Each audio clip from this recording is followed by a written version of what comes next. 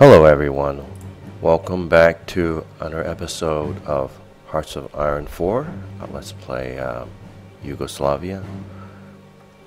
I didn't set my alarm last time, that's kind of why I thought it was over long. It was only 12 minutes or so, but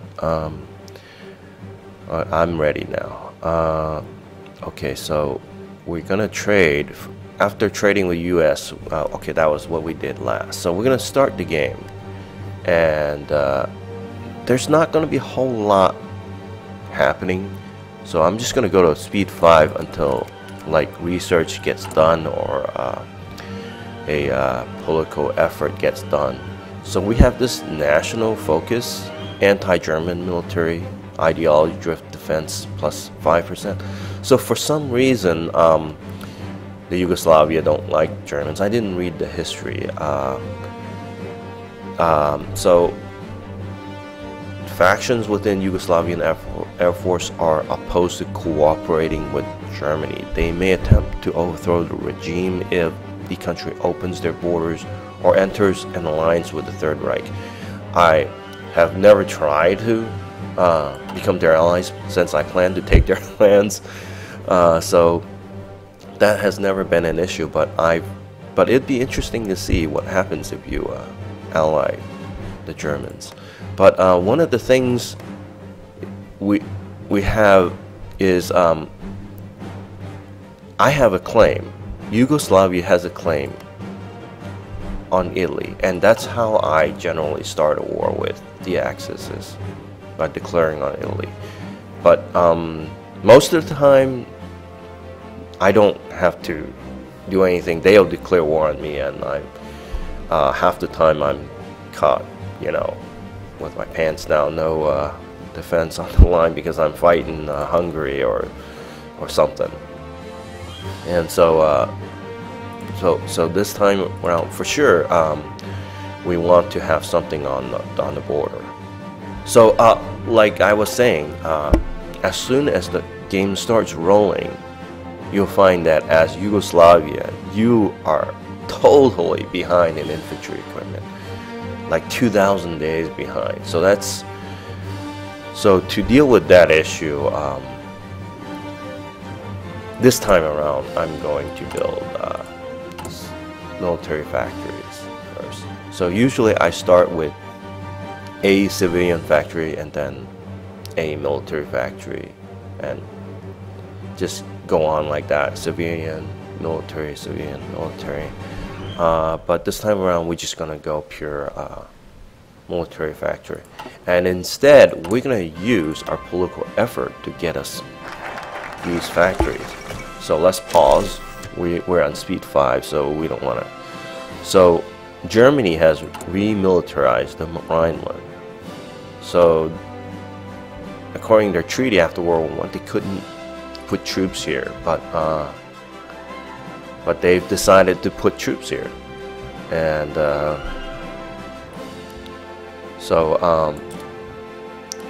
that's the first step towards their militarization. We got political effort that gives us 120 points of political power, and the first thing we do with that political power is to hire a fascist demagogue, because we want to turn fascist as soon as possible. Right now we're only 10% fascist, 15% communist, and 15% Democrat, and mostly Regency Council non-aligned. So we're going to go fascist them, and then I'm going to try doing the younger generation. I've seen, usually this works out pretty good, higher ups, but I'm going to try younger generation. I know that the option to have a civil war happens if you choose younger generation will take up the torch, but in my experience also, you can also get the like when you have the option to choose civil war. I've never chosen the one below yet. I haven't had the chance to, so I want to see what happens if that if I choose that. Let's do the younger generation. But I found that doing the younger generation also seems to speed up your conversion to fascist regime, but we'll see. I'm not sure if that's absolute the case or just chance. The next we're gonna go collectivist. We're well on our way to become fastest. And how's tech? Took Ethiopia. Okay.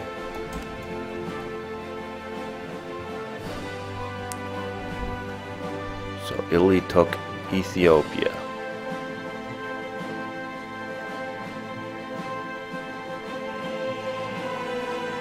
Sorry about that. We're going speed 5 and my computer not terribly fast.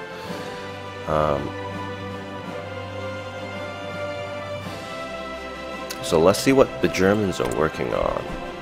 Anti-Comintern Pact. So they're gonna invite me and I'm gonna refuse, and that's where it gets hairy between me and the Axis, or Yugoslavia and the Axis.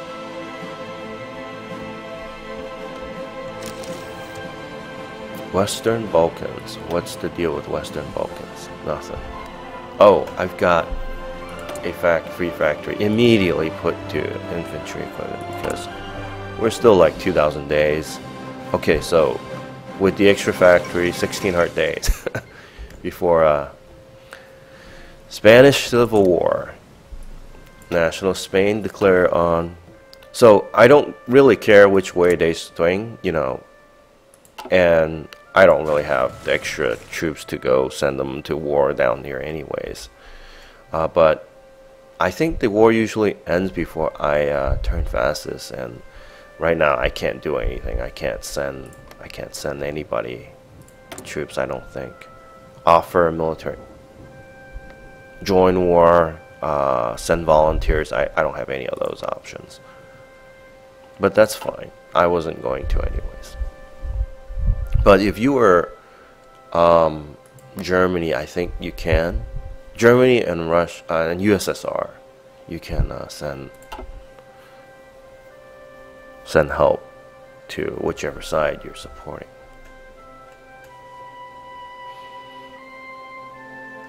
Let's see, we should be close to finishing our research. Not quite. So we would like to have artillery in our next war. So public support, so that's good. That means we're a good chance of turning fastest. So if we can turn fastest quickly, we can declare war on Greece earlier. But what I found is actually going to war a little too early isn't good, because I don't have my equipment built up, and the allies and Axis becomes more wary of you, perhaps, or more likely to turn on you. So collectivist ethos, so we're going to go down to nationalist focus. Daily fascism support, point 1. So that's going to be to help us become fastest even faster. That reduces the democratic support. So we're reducing democratic support, at the same time we're increasing fascism support. Now this game, I know it's totally not PC, you know, be fascist, because otherwise, if you don't become fascist or a communist, you're never gonna war. You're gonna have to wait till World War II, and at that point, it's just not, you know, it's too long, you know, too long to wait. I want Greece. I want Hungary. You know, I want to take territory. I would love Romania, but that's just not gonna happen. So we've got artillery. So now we're gonna go and do our usual things. We're gonna go increase production and also tech. Let's do that. And we want some artillery. So I think I'm gonna go and start this line. I don't want to interrupt this, so we're going to do this. So the next factory that comes, it's going to go towards the TOW artillery, and hopefully that'll be soon. Now, I don't want my Air Force, I want to gather my Air Force together, so I want to make sure they're not everywhere else. So eventually I'm going to put them here, and they're going to help me get air superiority over Greece. So 2 oil, let's see, what does that affect? That affects tank production. Once again, none of the other things use it, so I don't care. Light tanks, I'm just gonna have that one light tank division that's already here. That's the only one I'm gonna have. I'm not building any more light tank divisions. I'm gonna keep this just to keep this line up, just to build some replacements for that one division. Yeah, let's see. Let's check out how much light tanks. It takes 60 light tanks, and I would rather go the heavy tank route. Now, a lot of people will say, "Oh, light tanks are a lot cheaper, or medium tanks are cheaper than heavy tanks, right?" And it's true, a little bit. But you also have to consider when you put them into your division, you have to put 60, right? It shows right here. You have to put 60 tanks. So one single light tank will require 60 light tanks to be added, and for medium tanks, it's 50, and for heavies, it's 40. So you're making less. You're making, how should I say? It costs more and takes longer to make heavy tanks, but you're also using fewer of them, and they are more effective for defense, right? They have a lot more armor, right? The light tanks don't have that much armor. It's gonna give you 4.7. Like if I put a heavy tank here, it'd be like 30 armor, and nobody can pierce that, right? And it's gonna give you a huge combat bonus. And if you haven't seen it before, I'll show you. I've watched a lot of Arumba and Shen videos, and I learned it from Arumba mostly. So the next one, we're gonna do the Captain of Industry. It's gonna speed up factory production, and it's also gonna construction speed, basically. So we need that, and then we'll go from there. Still the same resource, 2 oil, no problem. We'll go speed 5 again.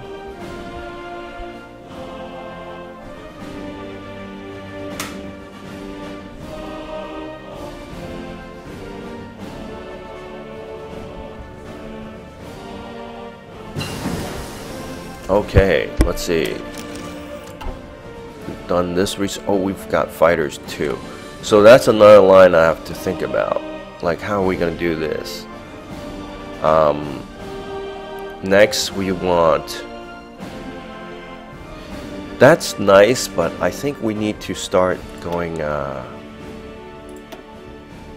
improving our infantry stuff. So the first thing we're gonna improve the this one, I think.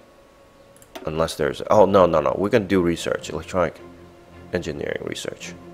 Yeah, let's improve our research speed a little bit. And so these two are done, and then we will no, we want maintenance company. It takes a long time to do it. We need recon and maintenance. So I think we're gonna go recon first, and then we're gonna do maintenance later. There's no focus that gives us bonus towards those towards what do you call those, support companies. And so of course reducing the research speed. Like there's a lot of focus you can like Army Focus will give you a one-time 50% research bonus for land doctrine, and this will give you a one-time research bonus for infantry weapons. But there's nothing for the support battalion. So it's better to knock them out first, I think. So now same thing, we have same issues, manpower. Okay, so what do we have? Oh, nice. We've already finished building those. Okay, military factories. So we want more military factories. Let's build a couple in Moravia. And we have, we need tungsten and steel. Let's see. Unfortunately,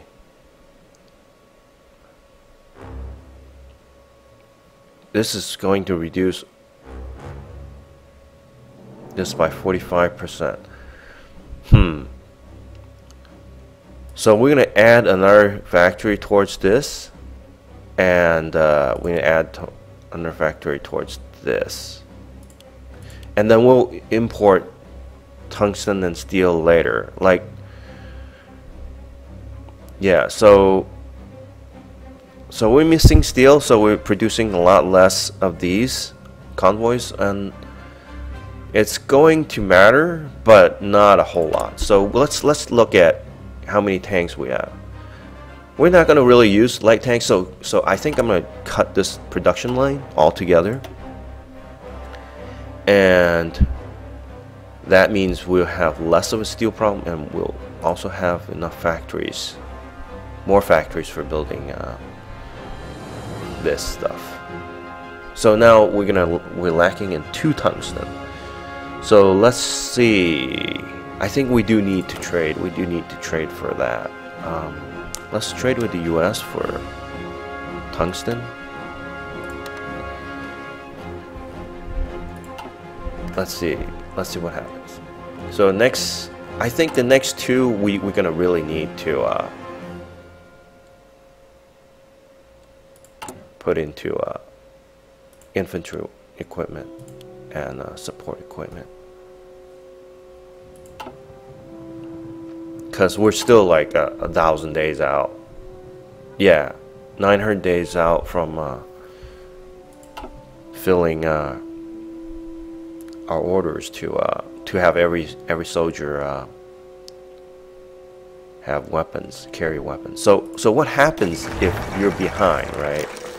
If you're behind and you don't have enough equipment for your troops, if you click on your troop, you'll notice, right, they're fighting at 70% strength. This one's even worse, 39% strength. And yeah, so they're not fighting at full strength, and it's gonna, you don't want them to fight. You want them to fight at full strength, of course, so that they can win the battle, right? So okay, so let's get through. Time's almost up. Let's take a look at this. So the Soviets have decided to go with the purge. They did that purge national focus, and so they lost a whole bunch of people, a whole bunch of generals. And then we just finished this national focus. So the first thing we're gonna do, I think we're gonna do industrial effort, because we're not going to need these just yet. So we're gonna go industrial focus, and I want to do one military building, military factory before we move over and start researching for these.